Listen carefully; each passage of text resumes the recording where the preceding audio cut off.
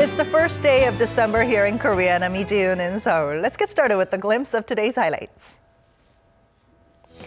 Korean exports rose nearly 10% on year in November, with shipments of semiconductors, general machinery, and petroleum products all recording double-digit growth. Consumer prices in November rose at the slowest pace this year, mostly due to a sharp decline in the prices of vegetables, gas, water, and electricity. These stories and more coming right up.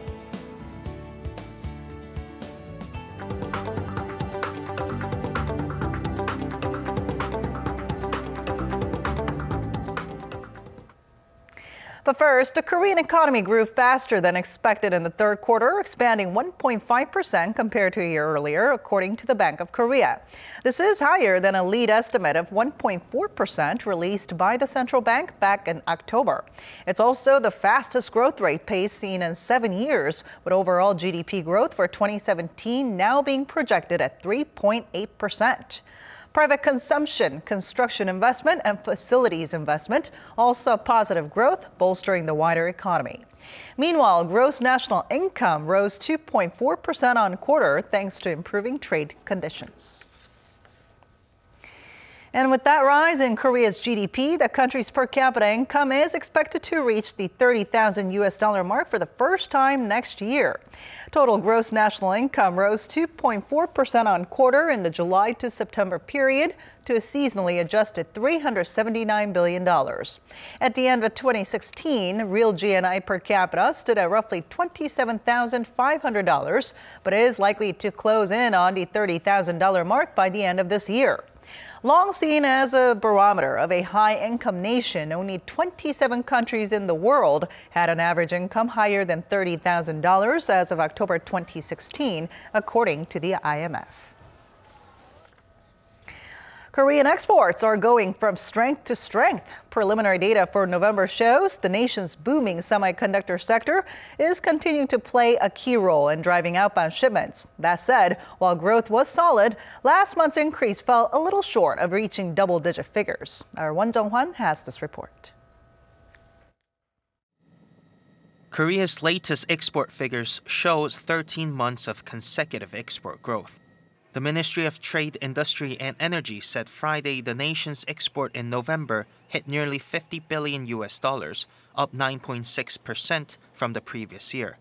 South Korea's trade surplus came to $7.8 billion, marking 70 straight months in which the country's export have exceeded imports. Although the export growth figure, which failed to reach double digits, marks a slowdown from September's 35% surge in export growth from the previous year, the Trade Ministry remains optimistic about November's preliminary figures, saying it is the highest rate of an on-year increase ever recorded for the months of November. 9 out of the 13 major product types recorded posted increases, with 5 items such as semiconductors, general machinery, and petroleum products recording double-digit export growth. Semiconductors in particular saw $9.5 billion in exports, recording their second highest export figures of all time, and exports of general machinery products increased by $4.6 billion.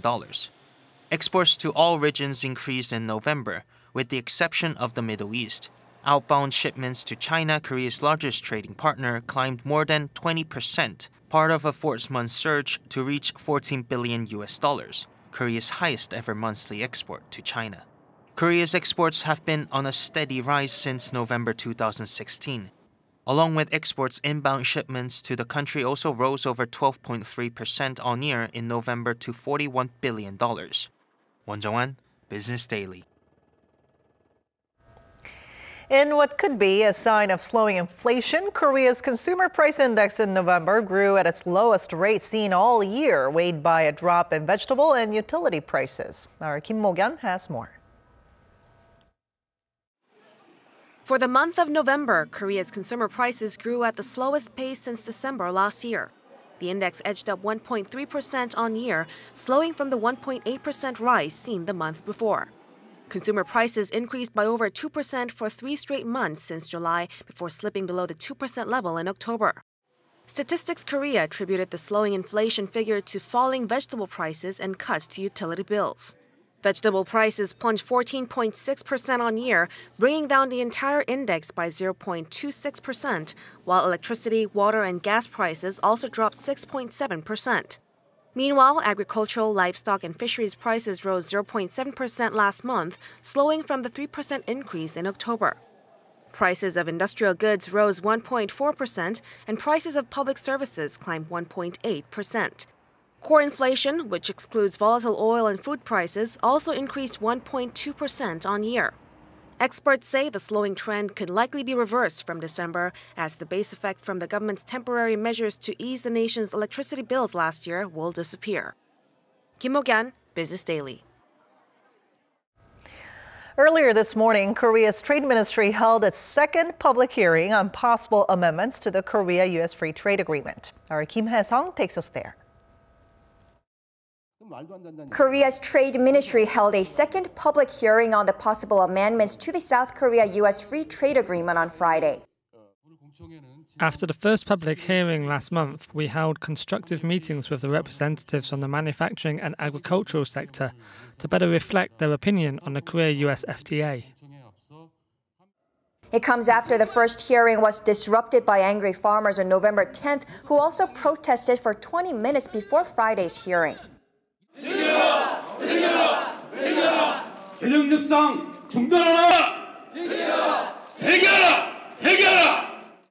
Before the 15-member panel meeting got underway in earnest, trade experts unveiled their economic feasibility studies.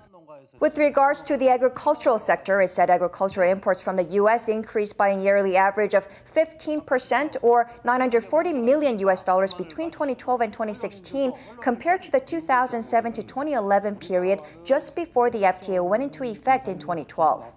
The report also said U.S. beef imports have surged 124% since the FTA took effect, accounting for near half of Korea's beef market as of September 2017.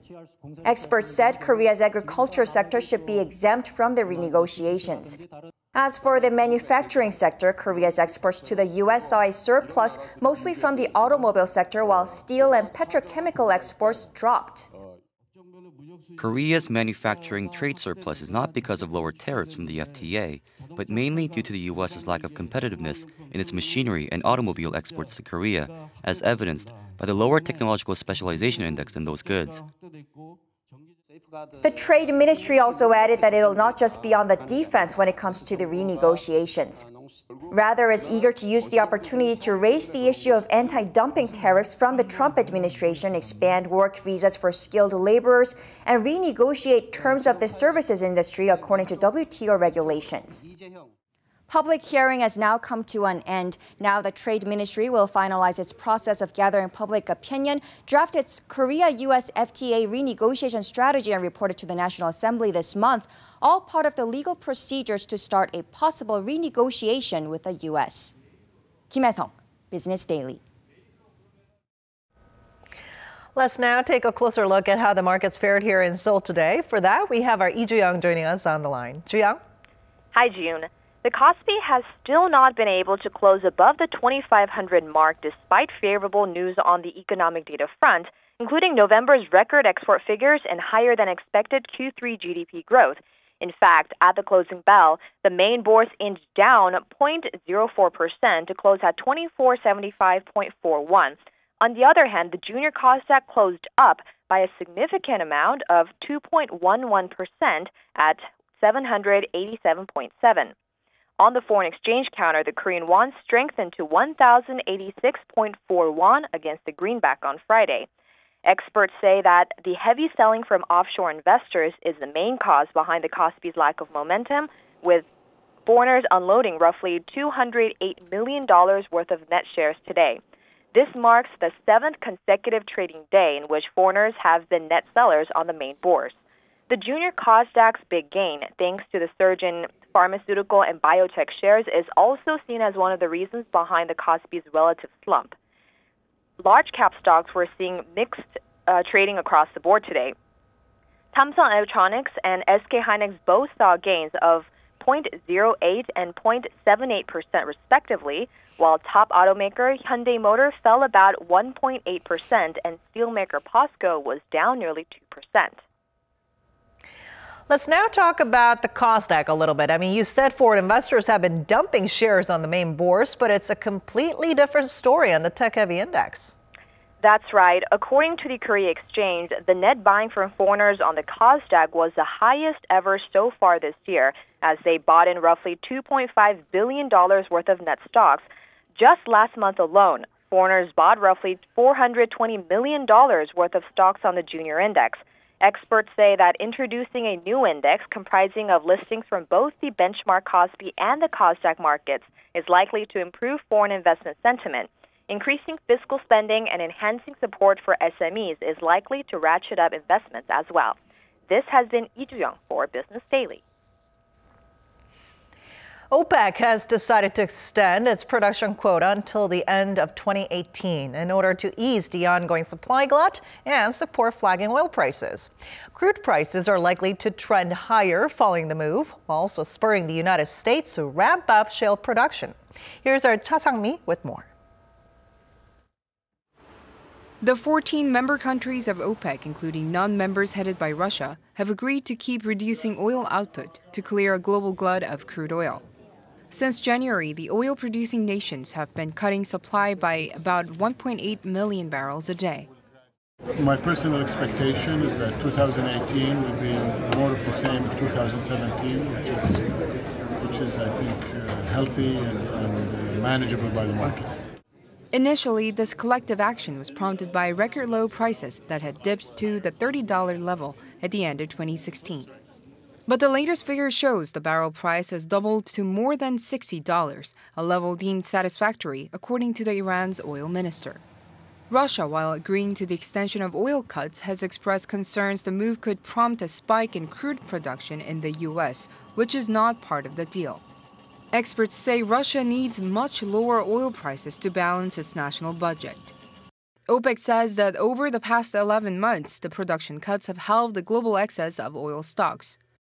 With the additional extension, experts predict demand for oil will outstrip supply in the latter half of 2018. Cha Sang-mi, Business Daily.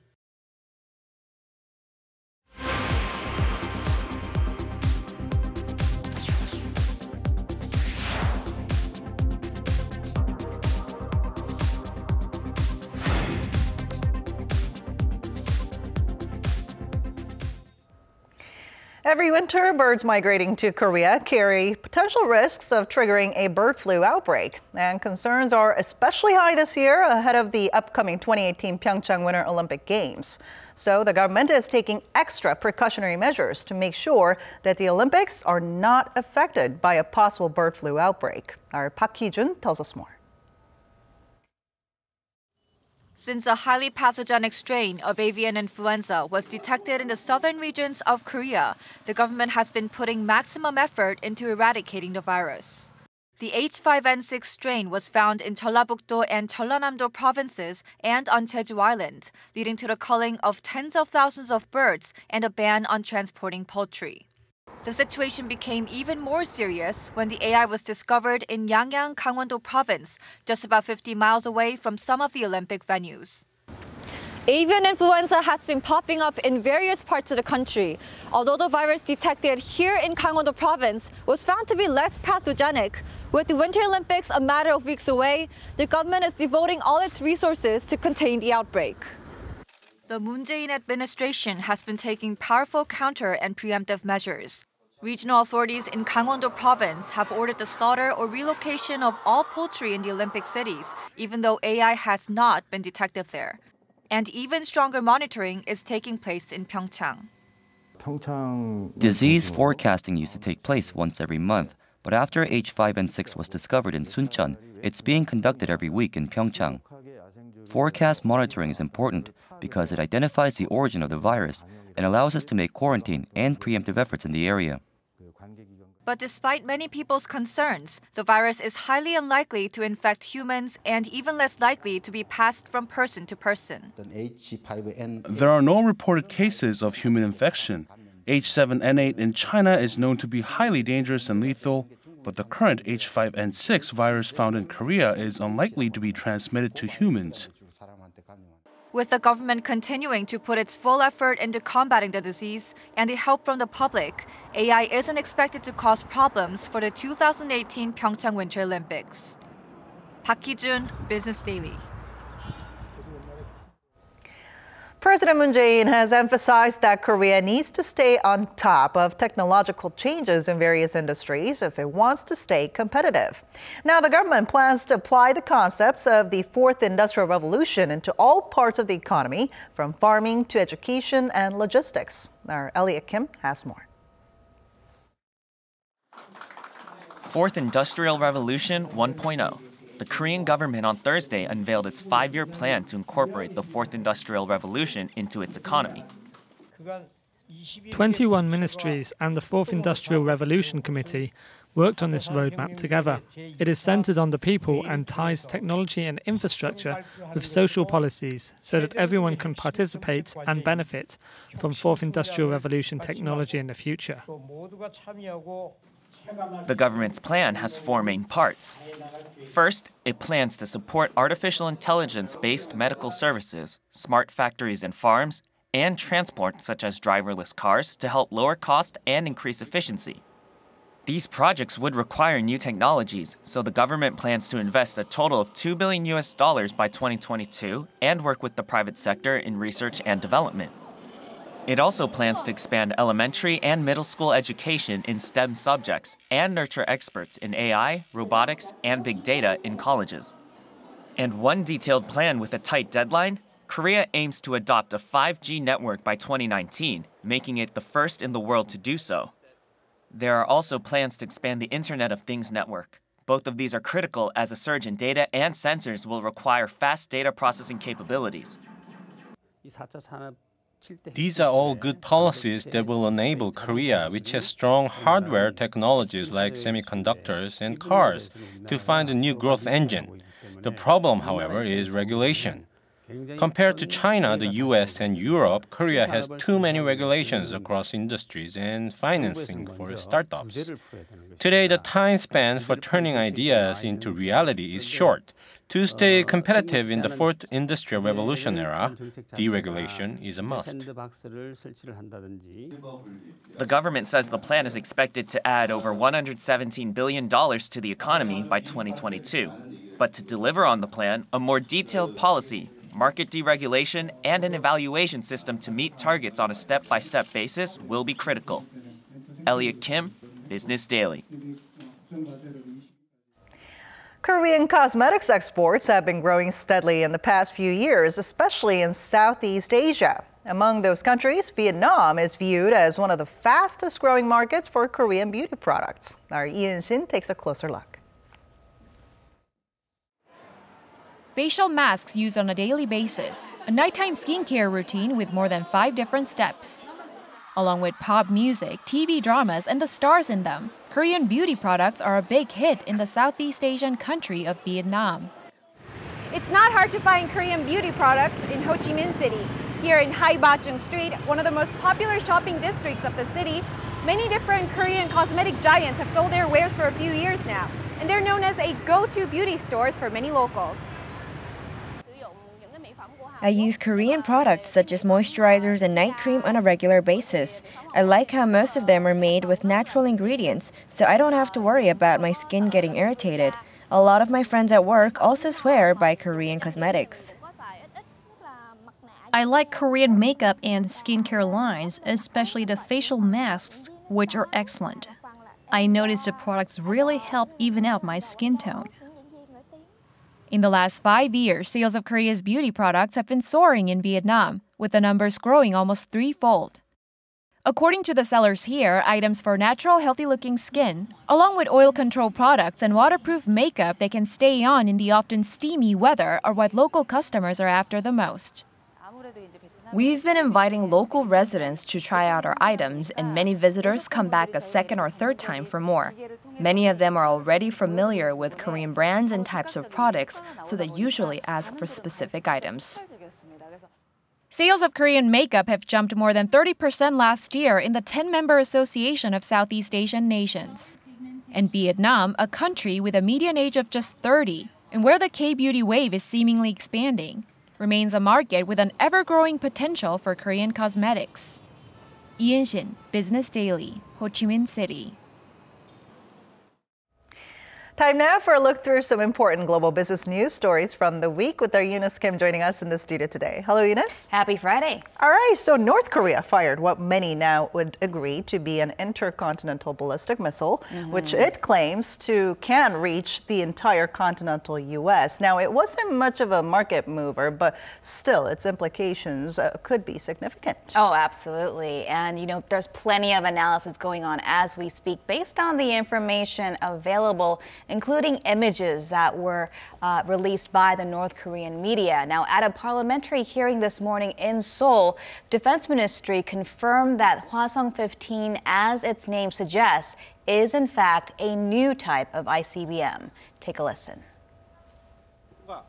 Considering the flight characteristics and appearance, it is assessed that the missile was a new intercontinental ballistic missile and the flight test was successful. In the case it were fired at a normal angle, it would be capable of flying over 13,000 kilometers. That means it can reach Washington, D.C. In fact, the missile flew some 4,500 kilometers up into space, and for some perspective, that is some 800 kilometers higher than Pyongyang's previous test and 10 times higher than the International Space Station. Weapon analysts in the U.S. have been quoted as being surprised by the rocket's size, saying a powerful thermonuclear weapon shouldn't need to be miniaturized by much to be carried by this large missile. But Seoul believes Pyongyang still needs to prove it can bring the missile back into the atmosphere without destroying it on top of other critical technologies. The Unification Ministry said it expects testing will be put on hold for the rest of the year, as cold winter conditions could prove to be a strain on fuel supplies. Seoul's Defense Minister Song Young-moo said the timing is a shrewd move for North Korean leader Kim Jong-un, as it is a milestone he could claim in a grand New Year's address, the state's, quote, completion of its weapons program. This is quite disturbing, but meanwhile, the diplomacy continues. President Moon Jae-in they talked on the phone with U.S. President Donald Trump after this missile test, right? That's right, and it's said to be have been an hour-long phone call in which the two leaders agreed pressure must be still kept on North Korea to push the state back to talks. The White House said that the two leaders underscored the, quote, grave threat that came to light with this 3 a.m. missile test on Wednesday, undermining the security of the international community at large. Meanwhile, the Trump administration is impressing significant pressure on Beijing. U.S. Ambassador to the United Nations Nikki Haley at a Security Council meeting this week singled out President Xi Jinping, calling on him to show leadership by cutting off oil supplies to Pyongyang entirely. Now, Beijing has refrained from such a drastic move, presumably because it does not want to see North Korea topple and turn into a failed state. In a tweet, President Trump said China's recent dispatch of a special envoy to Pyongyang seemed to have had, quote, no impact on curbing North Korea's ambitions. This as the U.S. formally submitted a brief to the World Trade Organization, joining the EU's ongoing opposition to granting China market economy status, citing Beijing's pervasive role in the running of the Chinese economy. Meanwhile, new data out this week showed the U.S. sold billions in military equipment to the world this year. That's $42 billion worth. That's coming from the Defense Security Cooperation Agency, which is part of the Defense Department. It said this week in fiscal 2017, the U.S. logged some $42 billion in sales of American military equipment, which is up $8.3 billion from last year, or about 25%. The majority, $32 billion, came through partner nations via the Foreign Military Sales System, which the DSCA said demonstrated a strong demand for U.S. products and services. A separate report showed the most went to Central Asia and the Near East, followed by the Indo-Pacific and Europe. And before I go, some news Britain surely smiled about this week. Buckingham Palace officially announced Prince Harry's engagement to Hollywood actress Meghan Markle. And there's already chatter of what the economic effect their spring wedding could bring. A Bloomberg report put that figure at 80 million shoppers' dollars, citing an estimate by British firm Centre for Retail Research. That's keeping in mind that Prince Harry is the younger brother and fifth in line to the throne, though some would agree just as charming. His older brother William's wedding to Kate Middleton 6 years ago had boosted visitor figures by 350,000 and £527 million in UK retail spending, according to the UK Office of National Statistics. Harry's May 2018 nuptials to popular American drama Suits actress Meghan Markle is expected to be smaller in scale, but it is hard to put a figure on the excitement and anticipation of the first transatlantic royal wedding since Wallis Simpson in 1936. Meghan and Harry will probably have a lot more freedom to be able to do things the way they want to do them. I imagine there'll be still quite a lot of tradition. You know, we're British, we like tradition, but I imagine we'll see a really badass set of bridesmaids. They'll really have a guest list full of great people and friends, and there'll be some special touches in there which will make it feel contemporary. All right, definitely looking forward to that wedding, right? British royalty meets Hollywood. Wow. Spring 2018 coming right up. All right, looking forward to it. Thank you so much for coming in today. You bet.